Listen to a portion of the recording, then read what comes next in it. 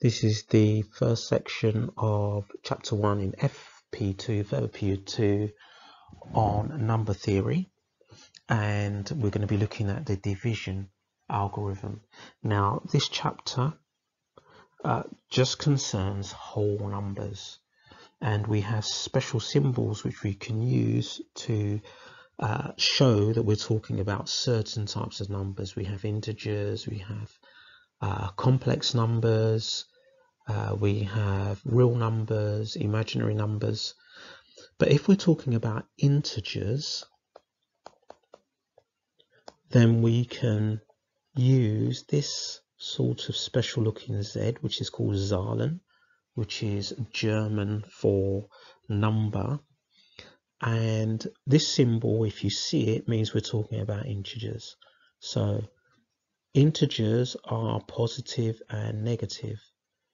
So we can write like this. So I'm just using those 3 dots just to show it goes on forever, like that.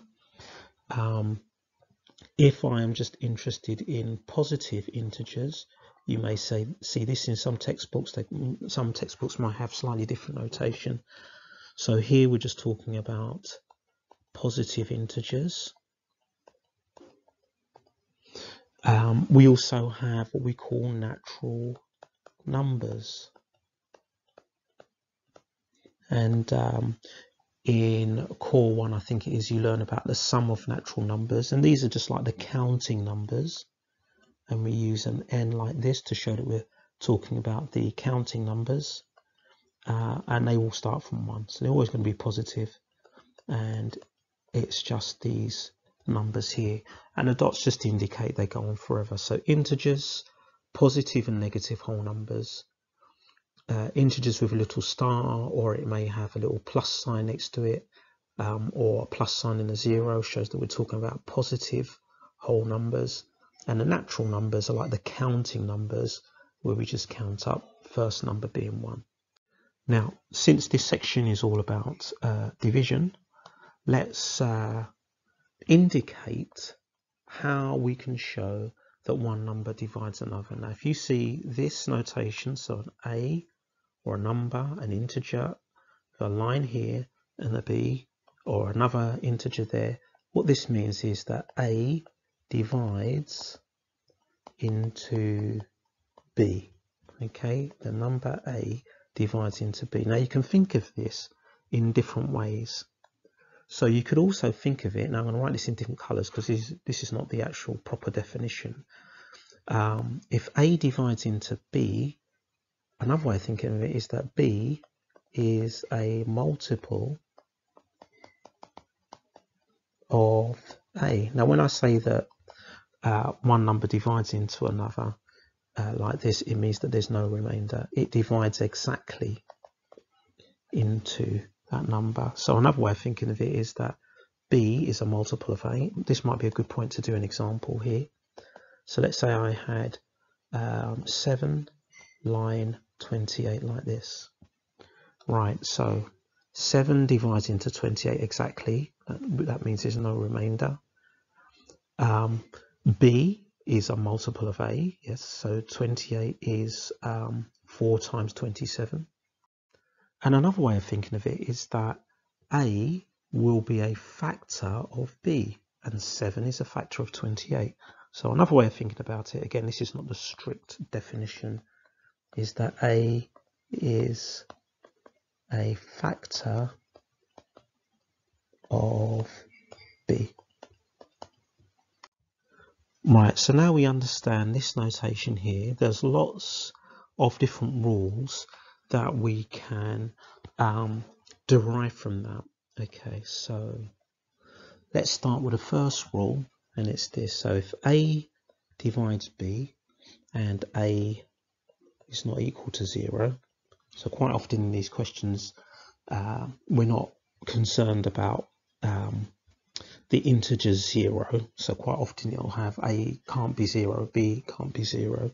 It follows on, and when you see an arrow like this, it means it follows on, that B equals a multiple of A. So this K here just means a multiple of, and we've said that already, haven't we? We said it here. B is a multiple of A. So if we write that down, B is a multiple of A. So B can be written as an integer times A. So every letter I'm writing down in all of these questions, the letters are going to represent integers. So I'll just write that down. So K is in the set of, or is a element of the set of integers. In other words, K will be an integer. Right, next rule. And the next rule is this. Okay, A divides A. In other words, every number divides itself. Yeah, so I'll just write that down. So what this actually means is that any integer, not number, any integer can be divided by itself.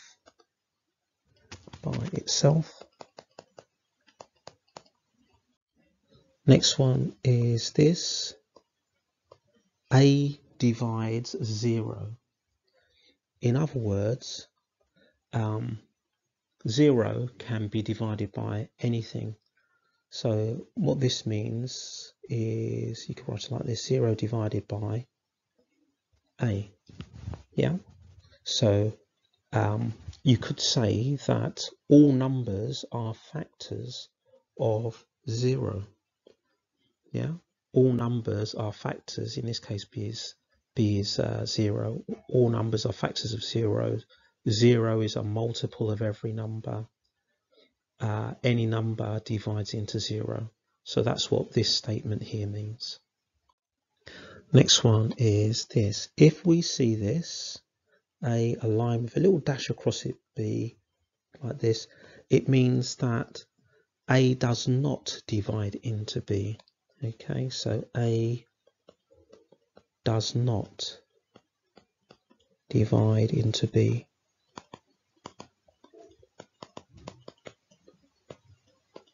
So an example might be 7, little thing like this, and 20. Yeah, because I can't divide 7 into 20 exactly. And if you were trying to prove that, you could say, well, 7 times 2 is 14. 7 times 3 is 21. I can't do 7 times any integer and get 20. Yeah, I can't do 7 times an integer, like this definition here, and get 20. Right, next rule is this one. If A divides B, okay, so A is a factor of B, and A divides a different number C, so A is a factor of A and C, then it follows that A is a factor of an integer times B plus a different integer times by C. So let's think about this. So A is a factor of A. A goes into B. A is also a factor of C. A, it will be a factor of any multiple of the first number plus any multiple of the second number. So here, N and M are integers. So I'll just put that down.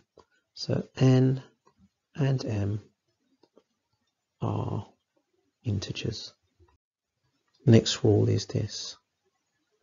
If A divides B and B divides C, it follows that A divides C. So A is a factor of a number, B is a factor of a number, well then A is a factor of this number here. Yeah, that's what this rule here is expressing. And then the last rule for now is this. If A divides B, then now this arrow is going to have be pointing in both directions, which means you can go either way. If A divides B, then a multiple of A divides the same multiple of b. So in this case, the multiple must be the same. It's a bit like scaling up. Imagine like ratios or fractions. So I don't know, if we had 5 and 25 here, so 5 goes into 25. If we multiply both of those by 2, let's actually write that down. So let's say we had 5 divides 25, and if I had n equal as, let's make it 3 rather than 2, that means that 15, 5 times 3, divides 75.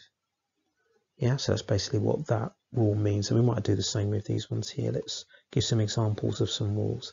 So 6 divides 12, 12 divides 36, so it follows that 6 divides 36. So that's an example of this rule in use here. And we could do the same with this rule here. Right, now we've got all of those things out of the way, let's actually look at this this division algorithm and how it works.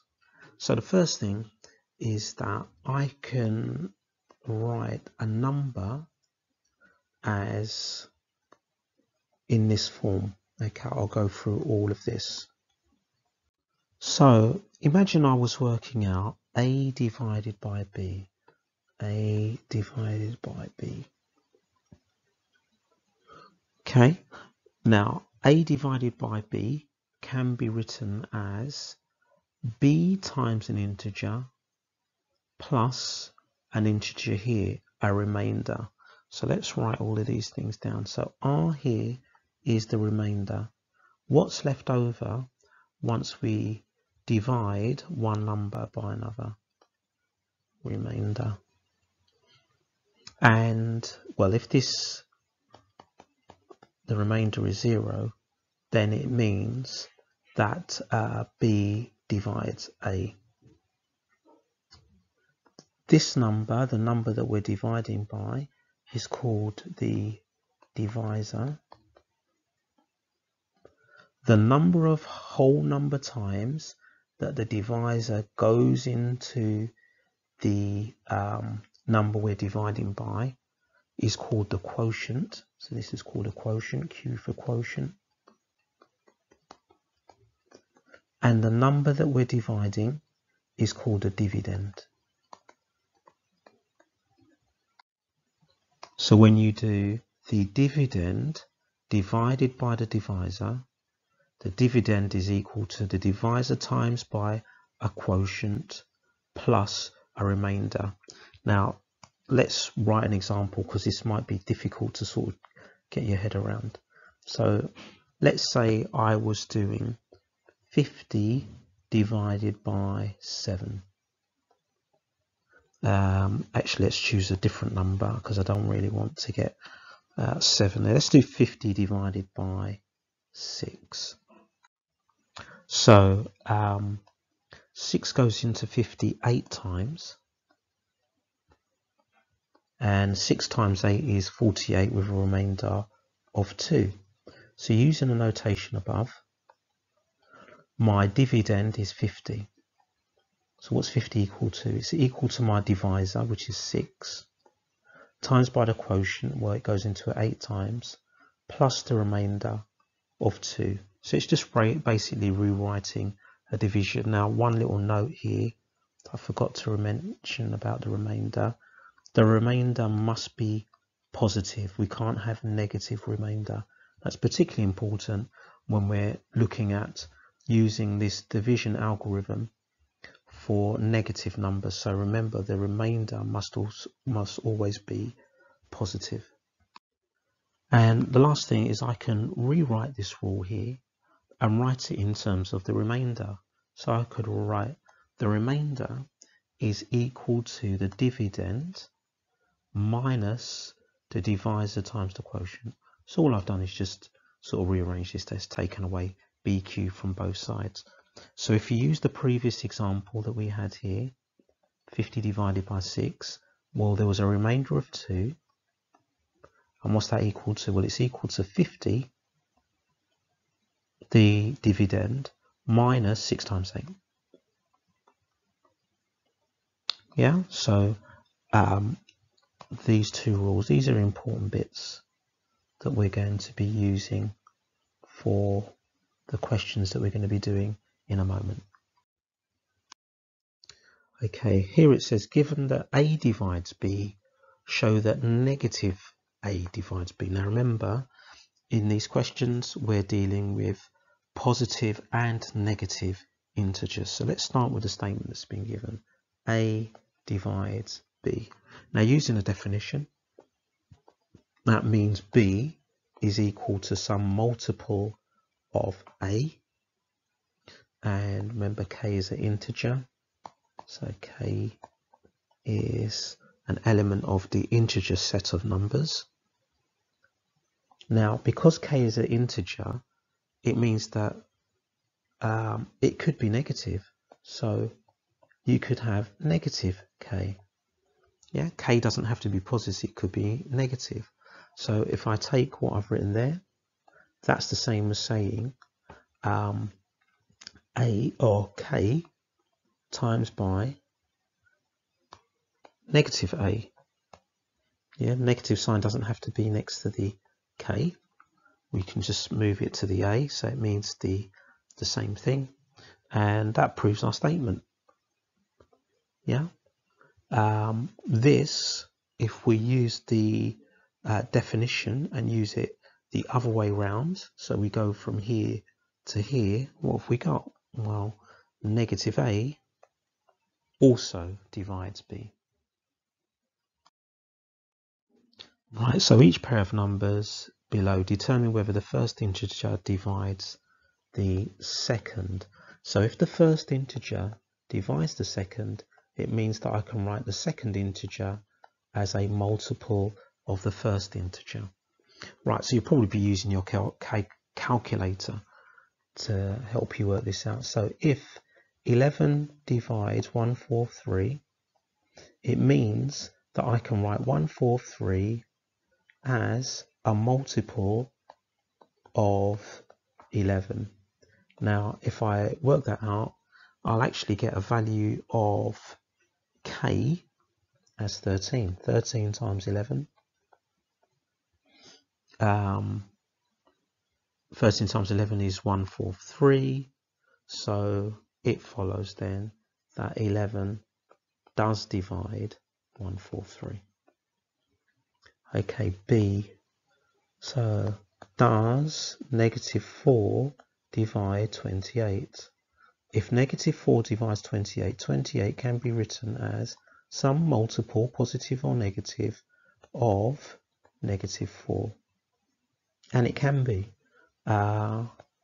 if that multiple is, or that integer is negative 7. So it follows that negative 4 does divide 28. In the next one, does 15 divide 47? If 15 divides by 47, 47 can be written as a multiple of 15. Now, I know we know that it doesn't. It's not a multiple of 15, but we need to prove it. We need to show it. And we'll show it by saying, okay, let's see, 15 times by 3, well, that's 45. 15 times by 4, well, that's 60. There aren't any other integers between 3 and 4. So there isn't a value of K, an integer value of K. So that means that 15 does not divide 47. And then the last one, D, does 3 divide 2?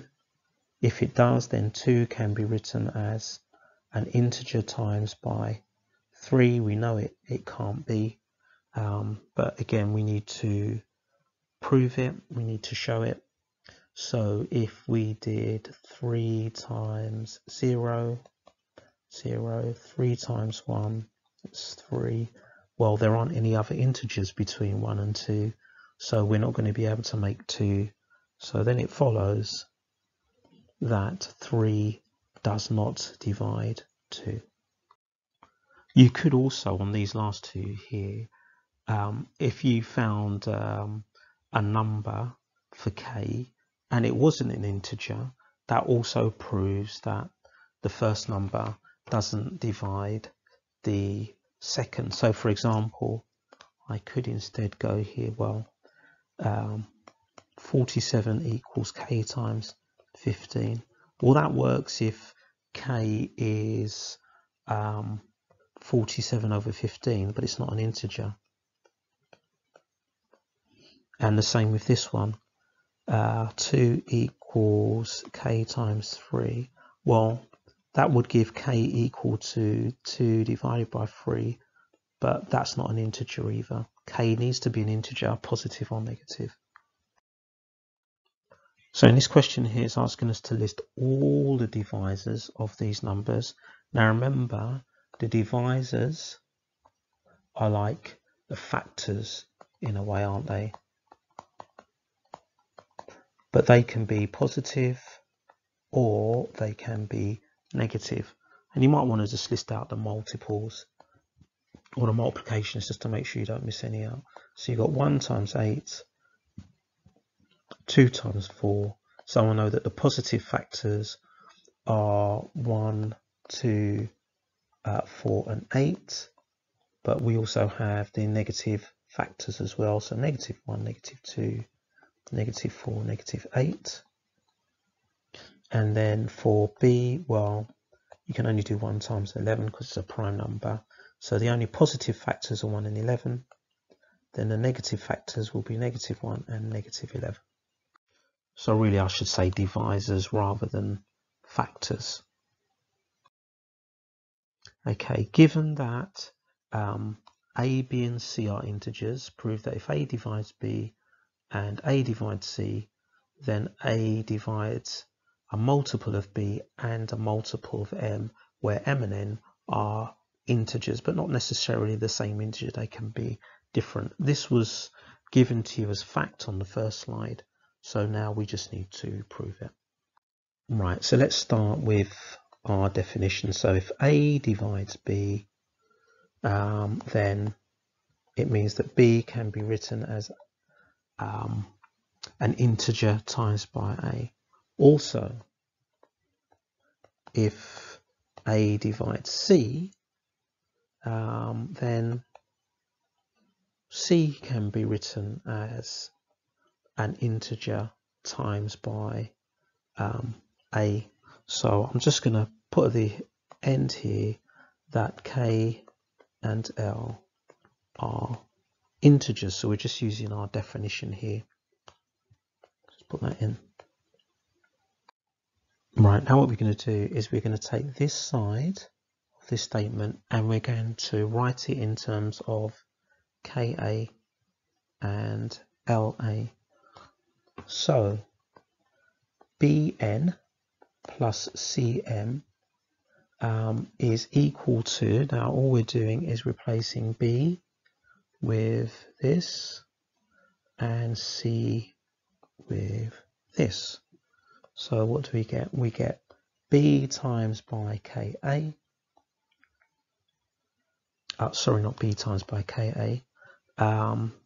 ka times by n plus la times by m. So let's put the times in there. We can factorize this out, so we can take a out as a factor. So I'll have a and then kn plus lm. Now all of this stuff here, well, what have we got? We've got integer times an integer. Well, what's that? As an integer. Plus an integer times an integer. Well, that's an integer. The whole lot is an integer. So what I could say is something like let a different integer, let's call it p, equal kn plus lm, which is just an integer. So what do we end up with? A times by p, a times by an integer. And what that means is, well, all of this here we've basically just shown is a times p. And does a divide a times an integer? Yes, it does. Okay, so we can say that since A divides AP, therefore A divides BN plus, BN plus CM as required. Okay, use the division algorithm to find integers Q and R such that we have these two statements here. So we're trying to find the quotient and the remainder. So to tackle these types of questions, the first thing we're going to do is we're going to find out what's the maximum number of times, in the first one for example, that 13 goes into 94. Now this is the way that I do it on my calculator. I would do 94 divided by 13, and if I do that, I get 7.2 that. So that means the maximum number of times that 13 goes into 94 is 7 times, and there's a bit left over. Okay, so I know that my quotient is 7. So 94 equals 13 times by 7, now with some remainder. So how do I work out what the remainder is? Well, I'm now going to work out what 13 times 7 is. And if I do 13 times 7, I get 91. So I know that my remainder is, let's write it down, R equals 94 minus 91. So my remainder is going to be 3. So 94 can be written as 13 times 7, there's my quotient, plus the remainder of 3. So we'll just write our final answer down, that Q, the quotient, is 7, R, the remainder, is 3. Okay, part B. Now we need to be careful with part B because it's a negative number. So if I were to start by doing minus 232 and divide that by the divisor 11, so let's do that, I would get minus 21 point something. Okay, now the temptation is to write the quotient as 9. Now let's do that and see what happens. Now remember, the remainder needs to be positive. So what happens if we do a quotient of negative 21? So if I do negative 232 equals 11 times by negative 21. Now if I do 11 times by negative 21, I get minus 231. So that would mean, so let's write this down, so this is minus 231. That would mean that I would have a remainder of negative 1. I've got to take away 1. That's not allowed. Yeah, the remainder must be positive. So it's not going to be negative 11, it's not going to be 11 times by negative 21. It's actually going to be 11 times by negative 20. So you've got to be careful. So when you see you get a negative remainder, you basically need to bump it back up a bit. You need to make it closer to 0. Or you need to make it further away from 0. So we're going to have like negative 22 here so that we get a positive remainder. Yeah. So once you've done this type of calculation and it's negative, really what you need to do is to round down to the next negative number. So if you get negative 21 point whatever, round it down to negative 22. So that will give us minus 232 equals 11 times by negative 22. So if we do 11 times by negative 22 times by 11, we get minus 242. So write that down. So that's negative 242. This will give us the positive remainder where we add 10. So that means that Q is negative 22, R is 10. So a little tip here, let's write it down. When using the division algorithm with negative numbers,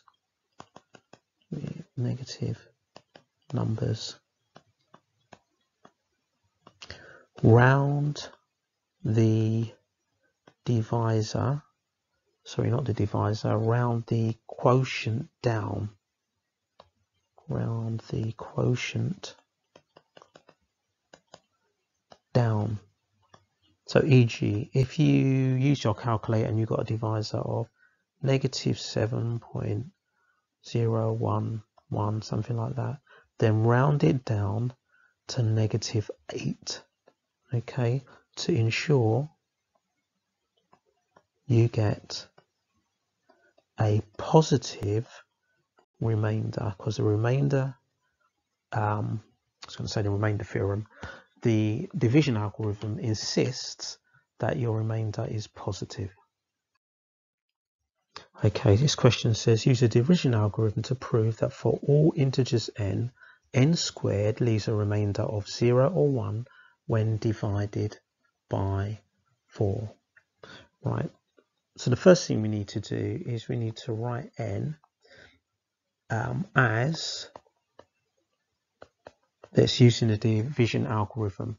So n can be 4 times a quotient plus a remainder. Now, for all numbers to be included, the remainder is either equal to 0, which means it can be divided by 4, or it's 1, or it's 2, or it's 3. And then we go back to the remainder being 0 again. This covers all values for n. Okay, this covers all integer values for n. So any number you can write as 4 times something with a remainder of either nothing, 1, 2, or 3. Now this is a question where we need to prove it by exhaustion, which means we're going to have to do a statement for each one of these for different values of r and see what happens and work out the remainder. So let's start by working out what n squared is. So n squared, right, so when we do n squared, that will be 4q plus r all squared. Right, so if we multiply that out, that will be 16q squared plus 8qr plus r squared. Right, so let's consider what happens when r equals 0. Right, so when r equals 0, we will have 16q squared plus 8q times by r, which is 0, plus 0 squared, and that will give us just 16q squared. 16q squared, well, that's 4 times something, 4 times q squared. Okay, that's a number which can be divided by 4. So n squared is a multiple of 4. There's no remainder. Okay, so in this case, n squared is a multiple of 4. Therefore, there is no remainder, or remainder of 0. So that's the first case, right? Okay, what happens when r equals 1? So when r equals 1, we'll have 16q squared plus 8q times by r, which is 1, plus 1 squared. that simplifies to 16q squared plus 8q plus 1. Right, so if we deal with that, so we'll have 4 times 4q squared plus 8q. So we've got a multiple of 4 plus 1. So what does that mean? We have a remainder of 1. So remainder equals 1. So if we divide n squared by 4 when r is 1, then you'll have 4 times something plus 1 is a remainder of 1. Okay, how about when r equals 2? What happens there? So we'll have 16q squared plus 8q times by 2 plus 2 squared. So that will be 16q squared plus 16q plus 4. Well, this is going to be a multiple of 4, isn't it? Because 4 goes into all of those. Okay, so it'll be the same statement as the first one. So there's no remainder. And we've only got one more case to consider, and that's when r equals 3. So that'll be 16q squared plus 8q times by 3 plus 3 squared. So we can write that as 16q squared plus 24q plus, now I'm going to write it like this, plus 8 plus 1, because I will be able to do this, 4q squared plus 8, not 8q, 6q plus 2 plus 1. So the remainder is 1. Remainder equals 1. Okay, so we can just write down, so n squared leaves a remainder of 0 or 1. There aren't any other options. So we get 0 here and here, and we get 1 here or here. So you should now be able to do exercise 1A on pages 4 to 5. So let's just start off with a quick recap. So Z represents Zalen, that Greek letter, sorry, not Greek letter, German letter, which we use to represent integers. N for natural numbers. So we know that this means that A divides B, or A is a divisor of B. What does that give us? Well, A divides itself. A divides 0. 0 can be divided by anything. If A divides B and B divides C, it follows that A will divide C. If A divides B and A divides C, so it's a factor of 2 different numbers, then it follows that A divides any multiple of the sum of B and C. This one goes both ways. If A divides B, then we can multiply up or divide down depending on which direction we use it. Then we have the actual division algorithm, in that we can write numbers as all integers in this form. So this is where we are doing A divided by B. So A is called the dividend. B is the divisor, the thing that you're dividing by. Q is the quotient. How many times, how many whole number times does that divisor go into the dividend? And R is going to be our remainder. And this can be written, if we rearrange it, we can say that the remainder equals A minus the divisor times by the quotient. But it's important to note that the remainder must be positive. R must be positive. So we've got to have a positive remainder. We can't have a negative remainder.